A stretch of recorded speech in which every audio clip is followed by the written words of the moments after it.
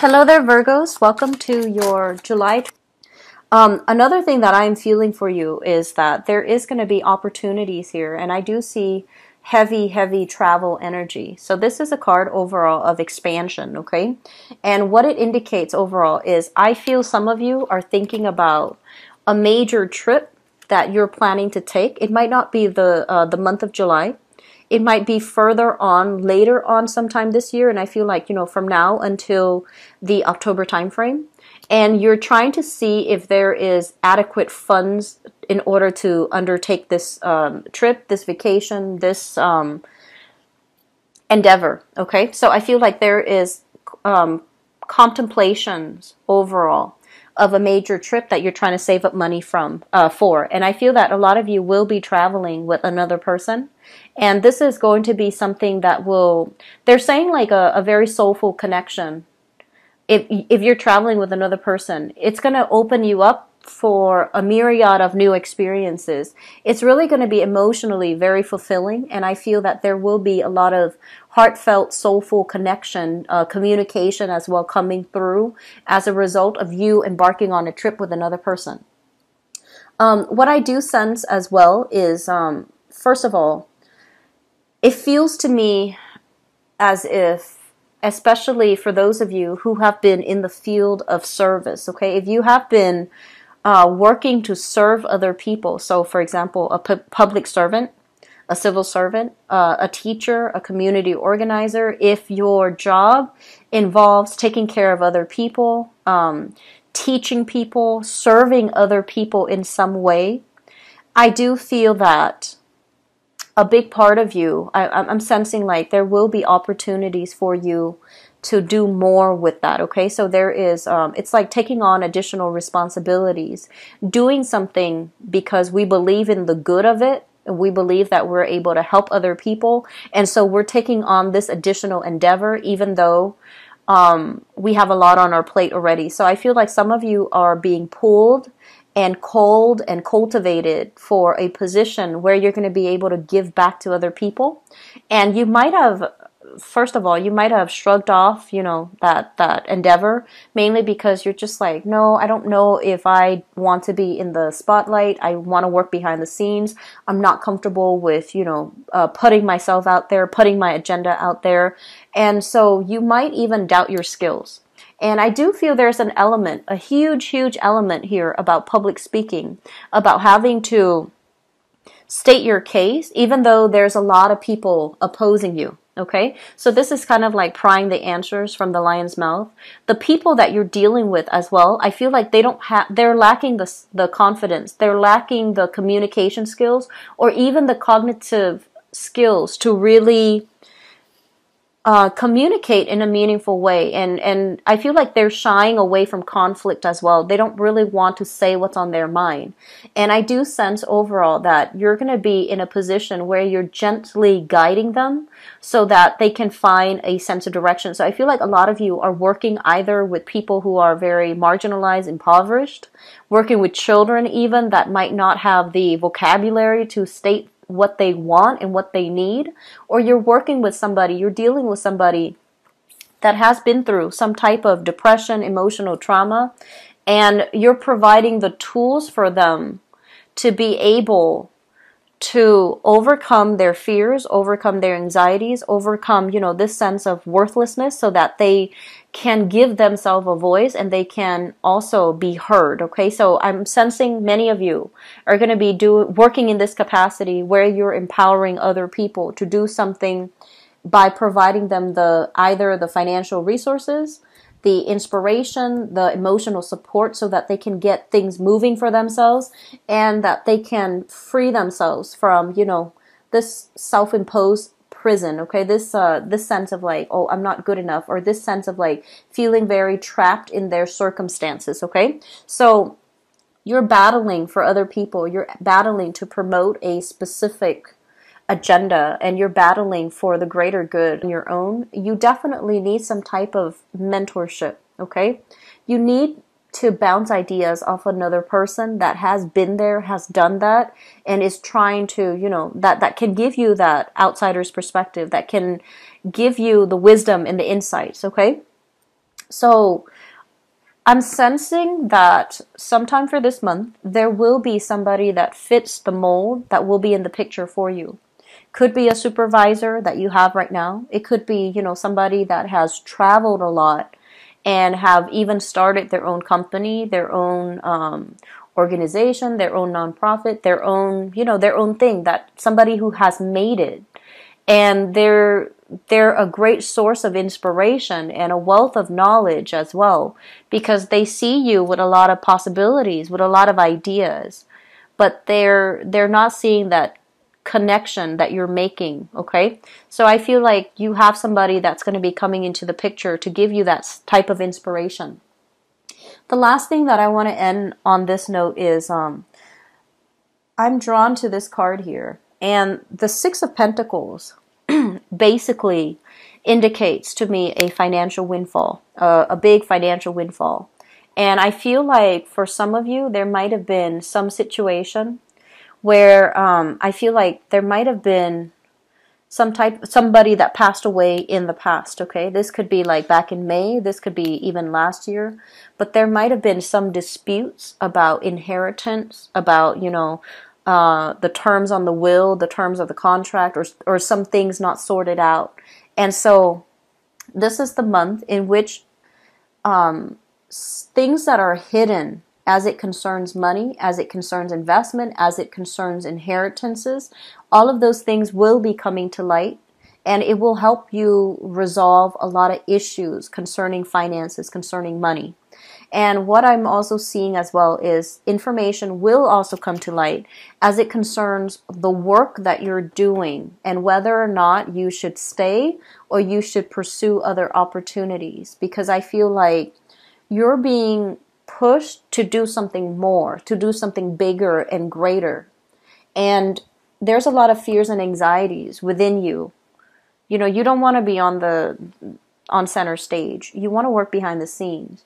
You want to make things okay for the people that wants to, be in the limelight. You want to be the person that takes care of logistics, takes care of things, so that whoever wants to steal the limelight can kind of shine on top. And you want to work behind the scenes. You want to be you want to have that, very low key lifestyle. And I feel that you're being groomed for a lot more. And you need to embrace that, because I feel that from the top down, if you're able to give yourself that leverage to rise to the top, you can make a lot of good sweeping changes for all the people at the bottom. You can enhance productivity, you can do things really well, you can provide mentorship, and you can also create that structure, that foundation for other people. Okay, so think of it in a way, it's like we're not here to hog the limelight, but I feel that that might be the most meaningful way for you to give back. So if giving back is kind of like, your mentality, think of it as I'm giving back in a way where it's not about charity, it's about organizational efficiency, being productive. So you would be in a way creating that structure for other people, so that they can be a lot more productive, so that they can be a lot more, so that they come to work with a sense of purpose, with a sense of guidance that you're providing for them. Okay? So, Virgos, I wish you all the best for this month. I feel like there are a lot of soul searching that you have been doing for the past few months. And I feel like there's a lot of clarity that's going to be coming through for you guys, okay? So, best of luck. And let's move on here to your love reading.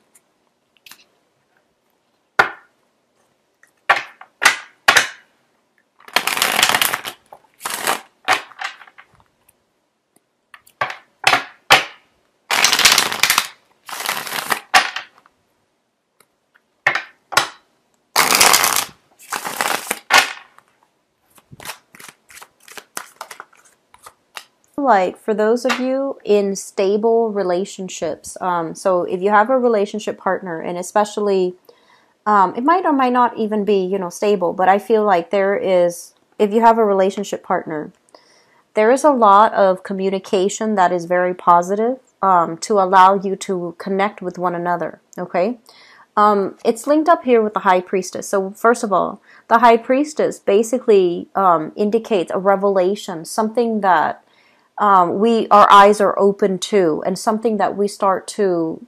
It's been there all along, but for some reason, I feel like there's a major breakthrough happening in the July timeframe where a lot of you are thinking about taking the relationship to the next level, proposing, as well as revealing how you truly feel about another person, and having the emotions and the commitment kind of like bounce back at you where the other person feels the same way. And it's coupled up here with the Two of Cups. And the Two of Cups basically means a situation where two people are on the same mindset. They're committed to each other. And so I feel like there might even be a union, marriage, engagement, and things like that in store for you guys, okay? And that's for people who are in a coupled relationship. In the past, what we have here is the Sun and the Knight of Wands. A lot of you have been dealing with a person that is a fire sign, Sagittarius, Aries, or Leo. And for some of you, this person might have been still like, they're still in your life and you're trying to work things out and you're trying to, hash out your differences with this person. For others, this is somebody already in the past that you have kind of allowed to drift away. And I feel for some of you, this is somebody that, you might have been engaged to, you might have lived together, you might have made plans for the future together. But there were a lot of ego issues, like power struggle, power dynamics within the relationship. The other person might be a little bit too independent, and you felt that their independence threatened the stability of the relationship. And then likewise, I feel like they're so independent that the relationship felt like it was stifling, felt like it was too much, felt like it really curbed their independence. Like in order for them to stay in it, they had to watch their tongue, watch what they say. They had to, curtail their individuality or their own sense of independence in order to cater to the relationship. And I feel like a big part of you, I do sense power struggle. I do sense like, just an energy where it was very exciting. It was very dynamic. And the other person, I don't feel like they're a bad person. They're just very brutally honest and brutally stubborn. And you yourself, you have a tendency to be very stubborn and to like really hold firm, like to dig your heels in the sand, When you have made up your mind about a specific thing, about a specific position, you tend to be very stubborn too. So I feel like there were major power struggles, major clashes of ego in this past relationship. I do sense overall that some of you will get communication from your ex, and they're really telling you to be careful of this energy, especially because it was something very fun, very exciting, very dynamic, and it was just like this rush of energy that you don't often get with a lot of people. So this person knows how to bring that out in you. This person is very fun, exciting, dramatic is what I'm sensing. Might have been, I feel like for a lot of you, it's just the Leo energy comes up, the Aries energy comes up, but fire sign, so Sagittarius, Aries, or Leo, or they might not even be a fire sign, just exhibit the energy of someone who's very dynamic. I feel though, from your end, this is kind of here, the Queen of Pentacles. And we have as well the World. Especially for those of you who are involved with another earth sign, so a Taurus, a Virgo, or a Capricorn, Sun, Moon, or Rising. This is somebody who is like, their world is starting to open up. So career-wise, they might be, making a lot of traction, making a lot of positive breakthroughs in their career. They're also going to be possibly traveling a lot as well. So I feel like that's going to put a little bit of a wrench in the works when you're trying to build a relationship and the other person is physically not there. So I feel like some of you have some anxieties overall. as it concerns or relate to a partner who has to travel a lot, possibly for business, even pleasure. But I feel like travel is indicated here, and it might create a little bit of insecurity in your existing relationships. But I feel like the heart of it is that, you have somebody that you really care about, that is willing always to meet you halfway. So they're saying, calm your anxieties, calm your worries, because I feel like they're always going to come back. They're always going to meet you halfway. You're the person that they trust and love, and they're always going to, rely on you to be the person that they can bounce ideas off of. So they're saying not to fret and not to worry if you're in this predicament, okay? The foundation deals with some things that you already know. We have here the Hermit, and we have here the Moon. I'm sensing that some of you're in a relationship and you're questioning your partner's honesty, you're questioning your partner's integrity, you're questioning your partner's intentions. And once again, we have here, the Hermit is like digging for information, looking through cell phones, looking through emails, looking through, I want to say, like, I'm feeling some of you might be looking through computers, databases. What is coming through for you here is the Seven of Cups, and the Seven of Cups overall is expectations coming back. It's like the Seven of Cups deals with like fantasy. It's like fantasy coming down to reality. Okay? And we have as well the Nine of Cups. I feel for people in relationships, there is going to be a lot of, showering of gifts. I feel proposals happening for many of you. And I honestly feel like if your partner is doing something where you're just like, I wonder what they're up to. They tell me they're supposed to be here at 3 o'clock, but they're somewhere else. So you've had some type of mistrust in your partner, but I feel like they're planning something big for you. And I also feel a lot of gifts, a lot of things being showered upon you for this month of July from your significant other. If you are newly dating and you're seeing multiple people and you're trying to, find somebody that really jives well with you, I feel like this is the month in which people will come in with a lot of trinkets, with a lot of tokens of affection, okay? Flowers, candy, little gifts here and there. And I feel like it will really make you feel good, and it will soothe your anxieties. People who are single, you are definitely doing some type of online dating. So this is pretty much, virtual reality here, that fantasy card. So this is communicating at a distance from somebody. And I feel like you have somebody that you really like, and I feel like it might be, for some of you, fire sign. So Sagittarius, Aries, Leo, and we have an earth sign that's in the picture as well. So this is a Virgo, another Virgo, a Capricorn, or a, I'm sorry, a Taurus, okay? So you have options here, and I feel like somebody's already caught your eyes, Virgos, and I feel like this person, I'm sensing that they are very, very ladylike, so they could be very ladylike or very gentlemanly. They have really good manners. They're very soft-spoken, and I feel like they're not shy or, passive-aggressive. It's just they have really good manners. So I feel like you're encountering somebody that is right up your alley, very proper, very well-mannered, good-natured, and just overall very find somebody that you can confide in and who has been there and done it professionally so that you can get some guidance, okay? I wish you the best, Virgos.